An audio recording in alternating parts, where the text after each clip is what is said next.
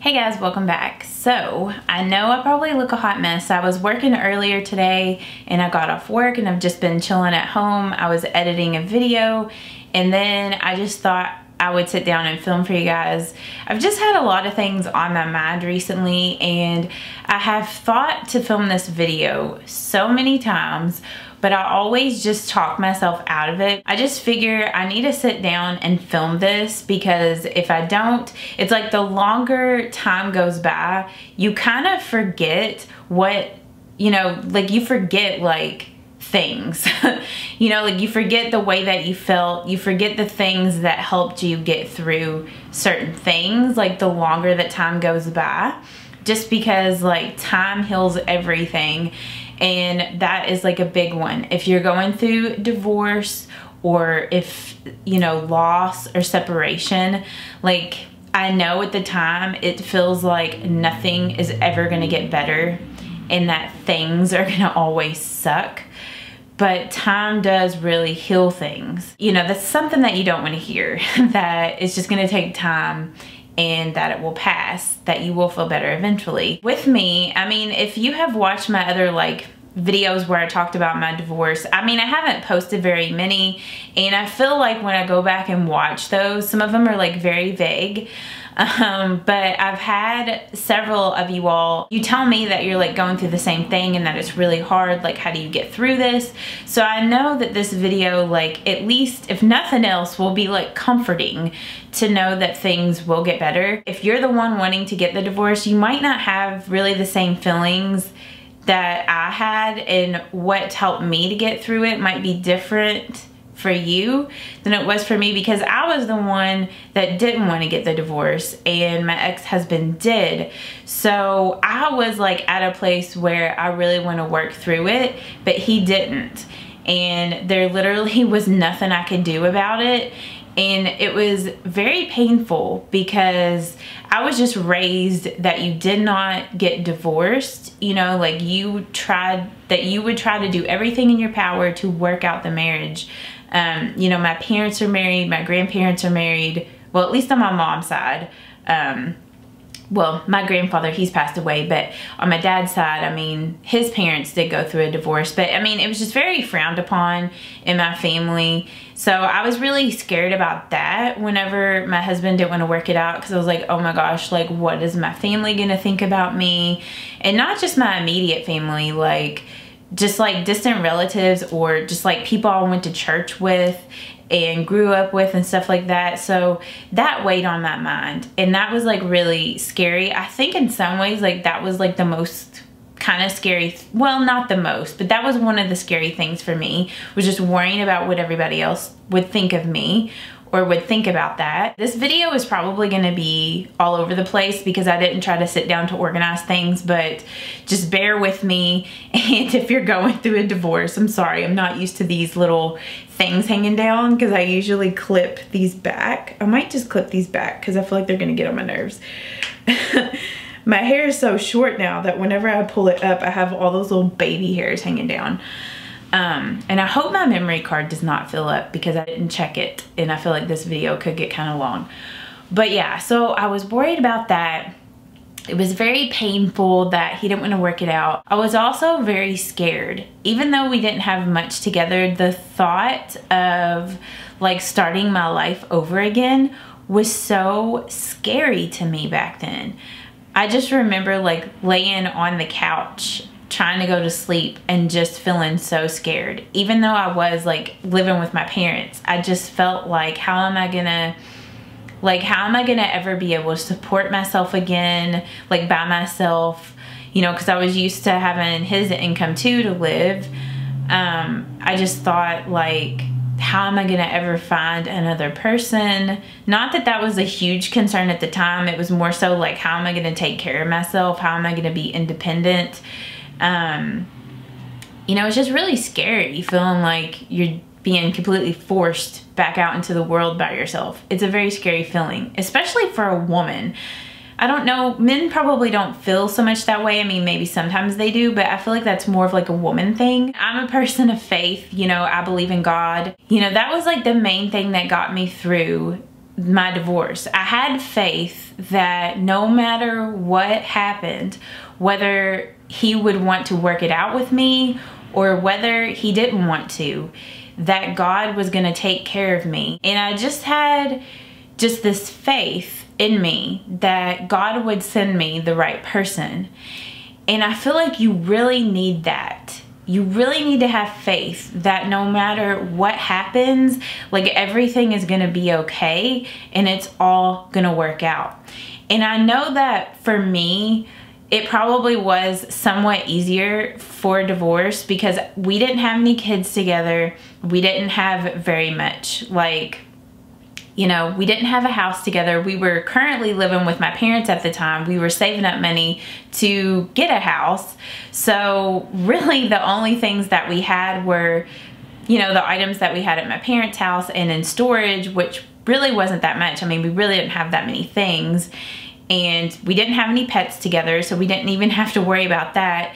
Really the only thing that we had that was a big thing together was the money that we had saved for our potential house, which obviously we weren't gonna get.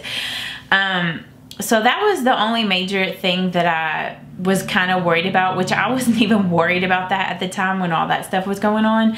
But I know, like, if you have kids or like a house, or if you've lived, you know, been married together for a very long time, it's a lot more rough. And I feel like it probably is a little harder to have faith that no matter what, everything's gonna be okay. But it really will. It really will be okay. I know at the time, it doesn't seem like that. And I can remember, and thank God, like, I was living with my parents, because he just, I don't know, I don't really want to get into the specific details of all that because I don't want to bash him. Like, I hope him the best, and I don't wish like any ill will towards him. And I feel like that's another key too. I mean, I know at first you're probably going to like hate their guts, but I'm telling you, like, that is not any way to get over a divorce or a bad breakup, because I can't remember the saying exactly how it goes or who it's from exactly, but it's like anger is like drinking poison and expecting the other person to die. Like, the only person that is affected by the anger is you, not the other person. And it just eats you up inside. So the best thing that you can do is to let go and forgive that person. And I know that for some people that's easier said than done. I'm the type of person, I'm very forgiving, so it's easy for me to forgive. But I know that some people, their personalities, it's just not easy for them to forgive, and that's just something that you're gonna have to work on. But if you don't get past that, like, it's gonna be really hard for you to get past all this and to grow. Like, you're just gonna be bitter, and you just don't want to be bitter. So yeah, that was the first, I guess, kind of step for me. And then you want to surround yourself with people that are supportive. Luckily, my parents, they were supportive. Like I told you guys, I was afraid of what they might think or what they might do, but they were totally supportive.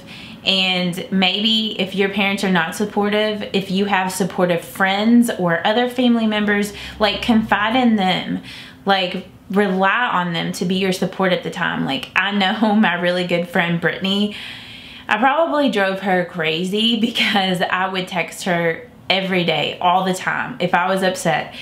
And you really need to have that friend, or, you know, a parent or whoever that you can just totally vent to. Even when you're super upset and you feel like you're a crazy person, you really need that. So however you can find that network of people to be there for you, even if it's just one person, try to find that. And I don't know, like, maybe some of you guys don't have that. Maybe, you know, a lot of people around you are not okay with a divorce, so maybe you don't have a good support system. If that's the case, find a therapist or a counselor. You know, go to a church and find a pastor, or, you know, somebody that you can confide in. And I know that finding a therapist and stuff like that, it's not necessarily cheap sometimes, and it is kind of an investment, but it's definitely worth it. And maybe if nothing else, if you can't afford a therapist, if you don't have a good support system, then I would say write in a journal, because that does help to get your thoughts and feelings out there. Moving on into the therapy thing, that was like my next step of what I did. I searched around and I found a therapist to go to talk to, because it was kind of getting to the point where, I mean, I was talking to Brittany every day, but I was just like so upset, and she didn't know like what else to say or do to try to help me, you know. And sometimes there really isn't anything that somebody can do or say to help you get through that. Like, you just have to be upset and just let your feelings and emotions out there, because you just have to get that out. You know, you have to get that poison out, you know. So I did. I went to therapy for a while, probably for at least 6 months.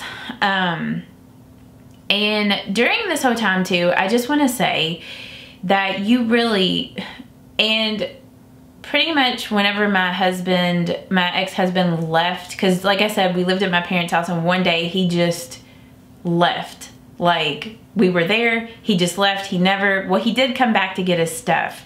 But, that was Josh. Where'd he go? Okay, sorry about that. I was completely distracted. My boyfriend just drove by the house. Like, I saw his car, and I had my phone in the other room. Like, he got off from work and he said he was coming over, and I was like, what? Because he wasn't going to come over after work.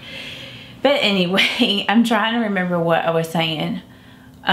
Yeah, so I went to therapy, and that did help me. It helped me to see that the main thing that I got out of the therapy thing was, she was talking about, which I can't remember the exact terminology for it, but it was basically like a drama triangle where you're either the victim, the perpetrator, or the hero. And a lot of times in like romantic relationships, or not even romantic relationships, just like relationships in general, like toxic ones, you do this like triangle thing where either you feel like you're the victim and your partner's the perpetrator, and it just goes like in a vicious cycle. And I was totally doing that, like with my ex-husband. I mean, he wasn't a bad person, but we didn't have a very good relationship. It was a very toxic one. So it kind of taught me to kind of step out of the box and really pay attention to things like that. And what I was gonna say before he distracted me was, you need to, during that time, like, okay, so whenever my husband left, I knew he wasn't, my ex-husband, I knew he wasn't coming back. During the time from January until basically, I think October, I did not date anybody. And that is a big thing. Like, you need to give yourself time. And maybe I should have given myself even more time, but I literally was not looking for anybody. I didn't want to date anybody at all. And whenever Josh did come around, at work, because we worked together, we did talk a little bit before, you know, we talked to each other at work and stuff like that, said hi, we were friendly. And like one day he like gave me his number, and I knew that he liked me, but I was scared because I didn't want to get involved in another relationship right away. He just got back. I feel so weird filming this with him here. But so yeah, I was kind of scared to, you know, reach out and talk to him and to like go on a date with him. But I had been thinking I need to like make some guy friends. So I did go out on a date with him, and it just like clicked, you know. I felt like he got where I was coming from. He didn't rush things. Hey. It's so hot in here. I gotta turn the heat down. Okay, so I just took my hoodie off because I'm hot, and my hair fell out of my ponytail. My hair is just such a mess today. I'll just tuck that back there. But I just felt like he really got me, and I didn't feel like he tried to rush anything or anything like that. It literally felt like we had been friends forever, and it just flowed naturally. That just kind of gives any of you guys out there hope that, you know, you will find somebody again, and it might not happen. I mean, it's not going to happen in the same way that happened for me. I mean, some people, it takes a really long time to find somebody else. Sometimes it doesn't. And I felt like at the time, whenever I, you know, was going through my separation and divorce, like I said, I was not looking for anybody. I did not want to date anybody. Like, I wasn't one of those people that was like, oh, I need to find a rebound person. And I'm not saying that there's necessarily anything wrong with that, but I feel like if you really want to truly heal and get past your divorce and really discover like who you are and grow, you need to give yourself space and don't think about that or focus on that. But I mean, I know everyone's different, so I don't know. That's just what I feel. You might feel differently. I feel like what I've shared with you guys today should help you, you know, at least get through some of the beginnings of what you're going through, or just the fact of knowing that you're not alone and that there is hope that there is light at the end of the tunnel, that you will find somebody that will love and appreciate you for who you are, and do not settle for anything less. You know, if Josh didn't accept me for who I was, I wouldn't be with him, but he does. Like, he really gets me, and I'm so appreciative and thankful for that. That is so rare, and I feel so blessed and so lucky. You know, and like I said, I mean, anything can end, and I think that's something else that I learned is like, you cannot control what another person does. If someone does not want to be with you, you cannot control them. You cannot control that. You have to just let be, like, live and let live. Like, you just have to let it be, and you just have to let it go if they don't want to be with you, because all the begging, all the pleading in the world, like, it's not going to solve anything. And even if that did work, like, it's not going to work in the long term, you know? So yeah, you definitely want to be with somebody that wants to be with you. And like I said, you cannot control what another person does. So, you know, if Josh wanted to leave me tomorrow, I mean, that is a possibility. And I think you have to always feel that way in the back of your head. You have to know that anything can end. Like, nothing stays the same in life. And you have to, like, be okay with that. You shouldn't just rely on the person that you're with to fulfill all your needs, because they cannot. You know, you need to find other things that you love and enjoy. And like I was saying, whenever you take that time to yourself to discover who you are, you need to find the things that you love and enjoy, like hobbies, you know, things that make you happy, and you need to do those things. You need to find yourself. And whenever you get with the next person, you know, that's going to be your boyfriend or girlfriend, you need to continue to do those things. It's like with YouTube, that is my love, and I continue to do that. Even whenever I first started dating Josh, I didn't give up on the things that I love. And that is just something that you should not do. And that's not something that you should try to take away from the person that you're with. If there's something that they love doing, whether it's like playing video games or hunting or whatever it is that they love to do, you need to let them do that. And if you're not comfortable with what they're doing, like their hobbies, then you shouldn't be with them, because you should not want to change a person.